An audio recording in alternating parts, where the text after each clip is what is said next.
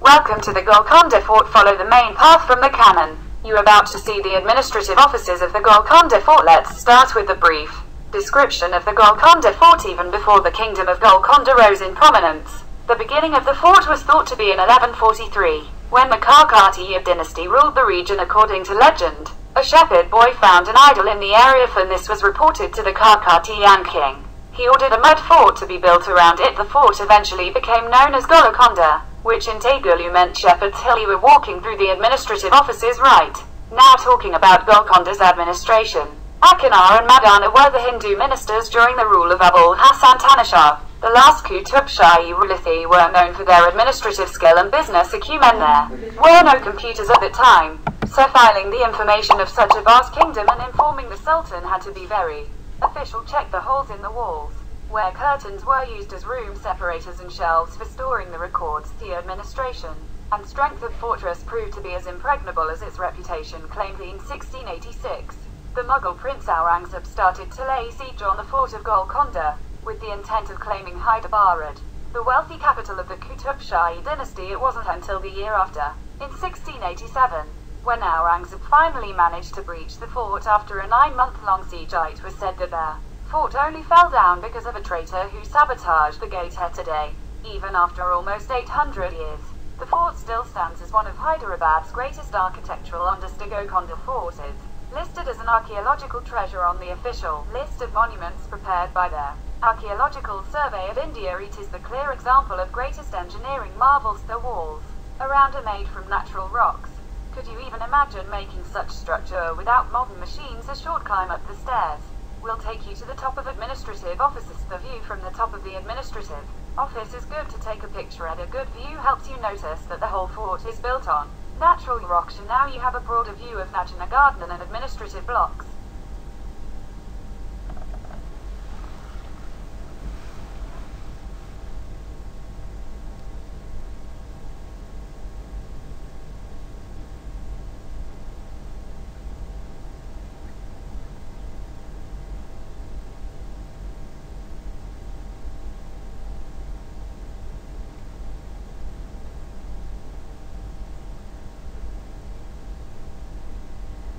Having seen the administration offices, you can continue walking on the main path. Towards your left you have a great view of Upper Golconda Fort. Further, you will reach Musa Bowli on this path. Now, let's talk about some history. Sultan Kli was the first ruler to rule over this place. He fortified the inner structure of the mud fort which stood Hari. His son, Ibrahim Kli, further strengthened it and constructed the inner places, mosques and other buildings. So you can still see the splendor that was Harappa's strong Shia following them lineage with Persia encouraged the constant influx of Persians who made a strong impact on all walks of life and culture. During the Qutub Shahi rule of 175 lunar years, Golconda and Hyderabad blossomed with activities of trade and culture. Every soon, Golconda became a hub of composite culture with unique architecture and monuments of a distinct Qutub Shahi style. A fusion of Indian and Persian styles, this Indo-Persian fusion extended beyond architecture and influenced people's lives in every sphere. This unique culture which evolved was known as Deccani, which is popular now as Hyderabadi culture.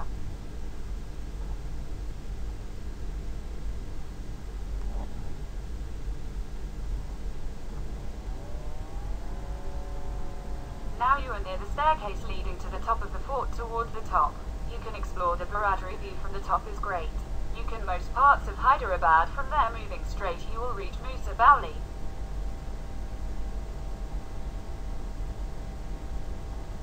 Moving on, taking left will lead you to the Upper Golconda. Taking right will lead you to Najna Garden through a beautiful fountain here. Towards left you can also see Musa Bowli. What you are seeing is the Musa Bowli. Bowli means the well.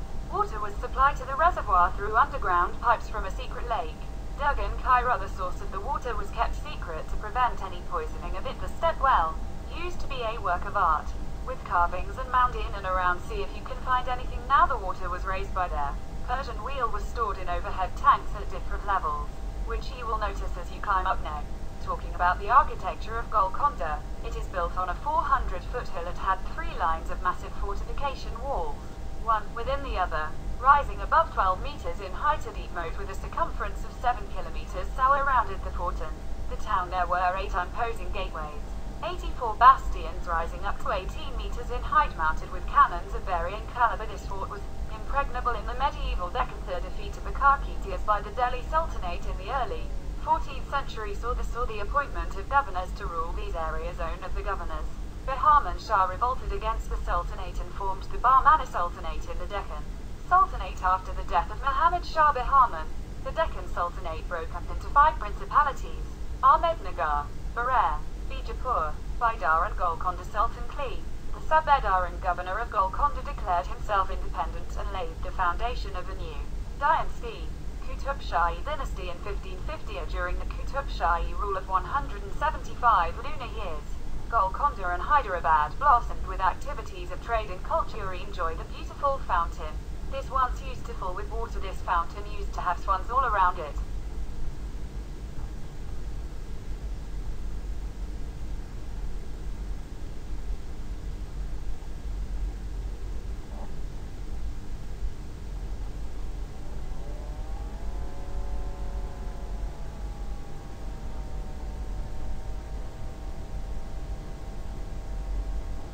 Walk straight and climb up the stairs to move towards the Najna Garden. After climbing the stairs, you will reach a platform. From here, the view towards the right is of the upper Golconda. Towards your left you can see a wide range of flowers. Walking straight will lead you to Najna Garden.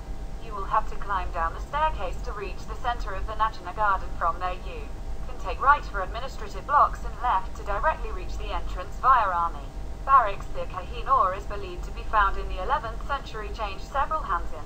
Adorns the Queen of England's crown today.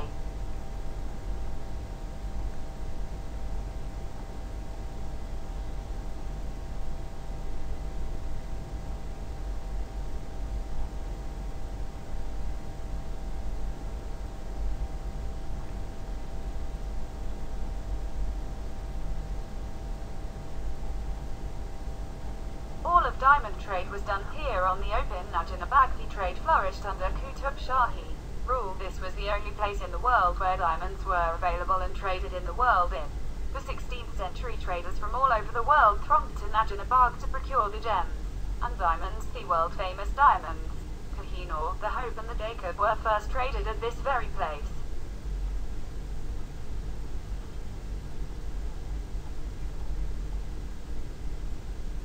Let's talk about army now. The Portuguese regularly supplied arms.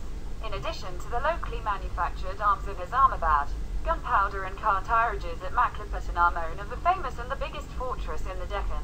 Platchuite is built on a 400-foot hill. It had 3 lines of massive fortification walls, one within the other, rising above 12 meters in height. A deep moat with a circumference of 7 kilometers surrounded the fort. In the town there were 8 imposing gateways, 84 bastions rising up to 18 meters in height, mounted with cannons of varying caliber. This fort was impregnable in the medieval Deccan. The defeat of the Kakitiyas by the Delhi Sultanate in the early 14th century saw the appointment of governors to rule these areas. The strong Shia following and lineage with Persia encouraged the constant influx of Persians, who made a strong impact on all walks of life and culture. During the Qutub Shahi rule of 175 lunar years, Golconda and Hyderabad blossomed with activities of trade and culture. Imagine yourself to be a prospective soldier. Do you see iron weight with a ring? Usually there are people there trying to lift it. If you can lift it, you are qualified to be recruited into the army. One has to prove his strength to join the army. Now, I would suggest you to avoid trying to lift the 225 kilograms iron rod. The Qutub Shahi recruited soldiers from faraway places like Arabia, Turkey, and Central Asia. He had a standing international army of 60,000 soldiers.